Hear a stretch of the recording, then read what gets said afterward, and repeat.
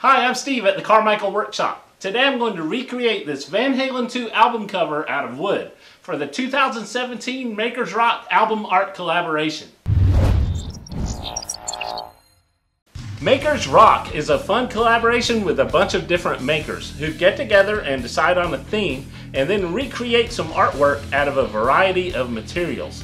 This is the second time we've done it, and this time the theme is 60s and 70s album artwork. So I picked an album from one of my favorite bands, Van Halen. I picked Van Halen 2. So let's take a quick look at this album cover, at the details, and see what it's going to take to recreate it out of wood. At first glance, this album cover looks pretty easy to reproduce, but I do think it's going to have some challenges. The background is just a basic navy blue, but it does have some real fine lettering across the top that says Van Halen 2. So that might be hard to recreate. The logo itself, instead of just cutting it straight out of wood, it's got this 3D isometric look to it. So what I'm going to attempt to do is not only cut this out of wood, but also try to recreate this bevel that goes off to the right side here, creating a 3D effect. And the third challenge, I think, is going to be getting the colors right. I'm going to use some red cedar so I can take advantage of the pink and red colors of the wood, but somehow I need to fade it into more of a white chrome color. To get started, I'm going to measure the album cover, and it looks like it's about 12 3/8 inches square. So I'm going to cut a backboard out of this 1/4 inch plywood, and then I'm going to paint it with this midnight blue color.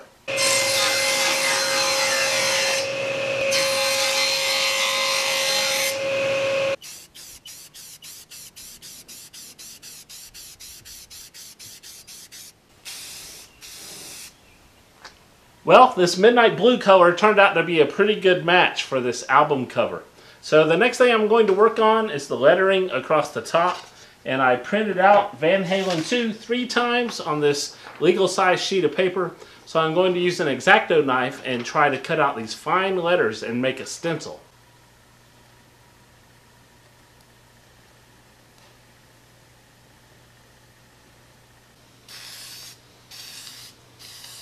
Alright, I've got the light blue letters painted across the top, and the stencil worked out great. I had a little bit of overspray, but after a little touch up, it looks pretty good. So now it's time to tackle the logo.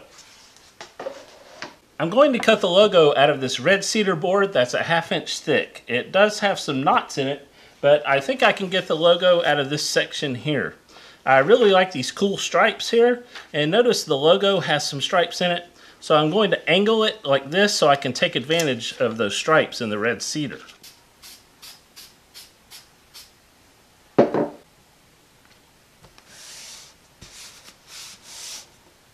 Okay, after pondering this a while, I think I figured out how I'm going to cut this 3D isometric looking bevel that kind of goes that way on the logo.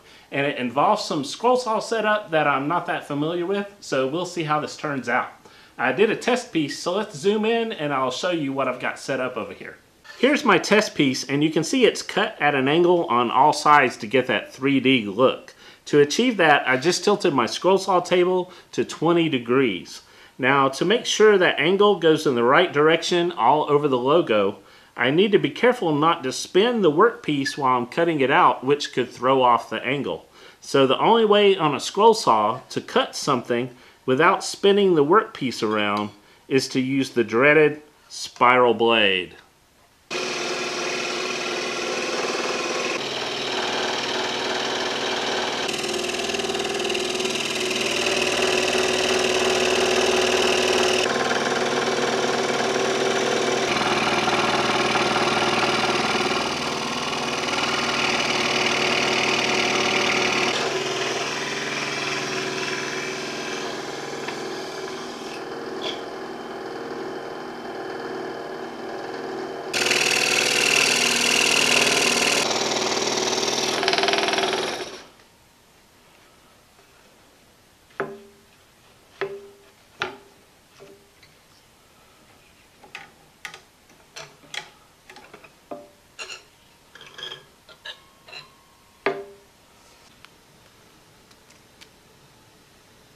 Well, that was my first time using a spiral blade, and boy was that tedious. It's hard to cut a straight line with a spiral blade, and of course this logo is all straight lines. Some of my cuts were a little wavy, but I was able to straighten them out some with some sandpaper.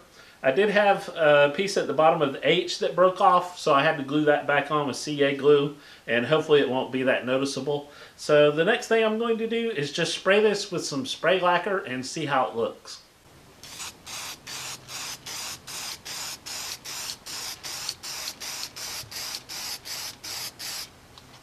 Well, this red cedar turned out looking really cool. I put lots of coats of gloss spray lacquer on it, and you can probably see it shimmering in the light. That's so cool. I just don't have the heart to put any spray paint on this and cover up that nice wood grain. So I'm just going to glue it on and call this project done.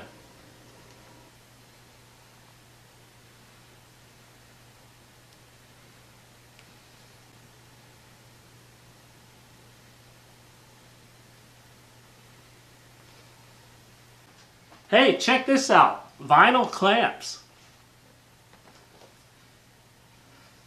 Alright, well here is the finished Van Halen 2 album artwork. And I think it turned out pretty close to the original. I really like how this red cedar looks with that gloss lacquer on it. And overall, it was a pretty easy project to make. The hardest part was trying to cut straight lines with a spiral blade. But hey, it was my first try. I am going to give this away over on my website at thecarmichaelworkshop.com. So if you're a Van Halen fan, or even if you're not a Van Halen fan, head over to my website and enter the giveaway. And I'm going to give it away on Friday, March 31st. So make sure you enter the giveaway by 11:59 p.m. Pacific on Thursday the 30th in order to be eligible for the giveaway on Friday. Just check all the details over on my website. I need to mention that my giveaway is not affiliated with YouTube or Google in any way. I want to thank the other Makers Rock 2017 participants for making this such a fun challenge. Let's do it again and with more people next time. Don't forget to check out everyone else's album art videos. I'll put a link to a playlist down below, so check those out. Also, don't forget to enter their giveaways to win some of this cool album art. If you're new to my channel or new to any of the other folks' channels, make sure you subscribe, leave us a comment, and let us know what you think about our projects. And don't forget to click that like button and share our videos with your friends. That really helps out a lot. As always, thanks for watching, and I'll see you next time.